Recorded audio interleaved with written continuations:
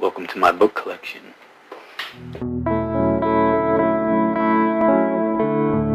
Hey, this is Steve for the Friday Book Report, and I've read a lot of really great books this year, but I think this may be my book of the year. Stakes is High, Life After the American Dream by Mychal Denzel Smith. And it's my book of the year because it's about this year. It's about right now. Everything in this book is about what's going on in America right now. And his basic idea is that we have to come up with something to replace the American dream. We have to reimagine what America is.